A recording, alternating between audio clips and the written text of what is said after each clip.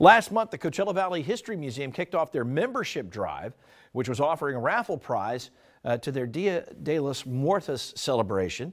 And today, we are helping them reveal the winner of that raffle. I sat down with folks from the museum.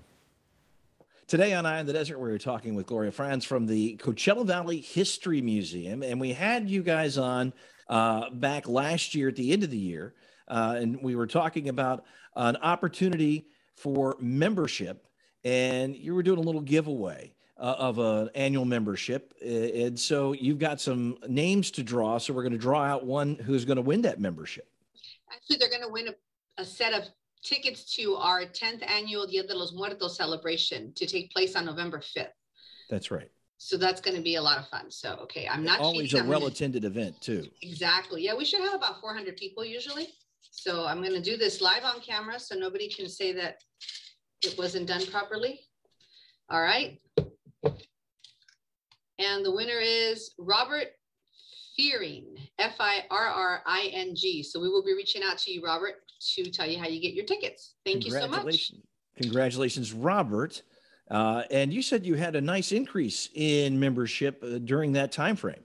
Yes, we actually had a 12% increase. So we were very thankful to the community for doing that for us. And of course, we will probably do a few of these over the year because we do need to increase our membership. But it's a lot of fun. We'll figure out another way to make it a little fun to get the information out there. And of course, when you join the museum, you get access to a whole bunch of great benefits. You get the opportunity to go visit the museum on a regular basis. And you guys are working on a couple of really special exhibits, particularly your Japanese gardens and the rail car exhibit that is coming up.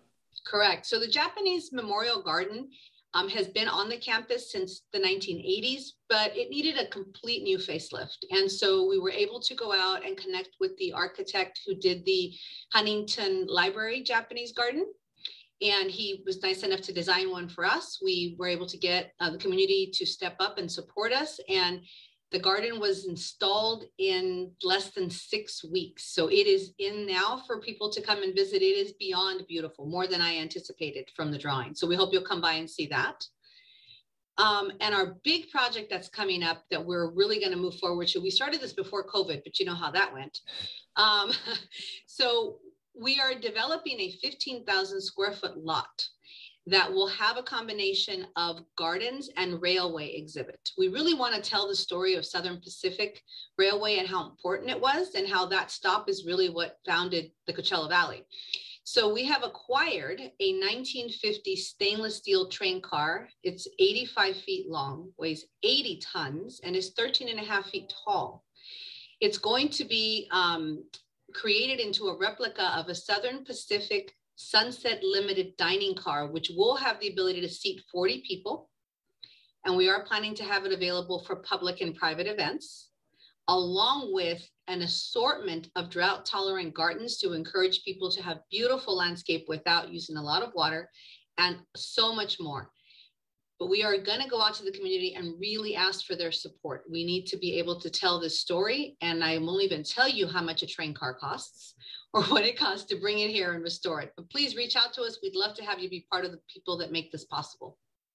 Give people the website so that people can come and find you directly and maybe make a donation, find out more about your mission. Sure. The website's pretty easy. It's our initials. So CVHM.org, Coachella Valley History Museum.org. CVHM.org, very easy to find. Mm-hmm. Great history of about the entire valley and really going back to its founding, as you point out. We're looking forward to this. The Railway and Gardens exhibit is going to be spectacular, but go and support the Coachella Valley History Museum. Gloria, always a pleasure to have you on. Thank you, Patrick. Always appreciate you taking the time to share our information. Have a great day. You too.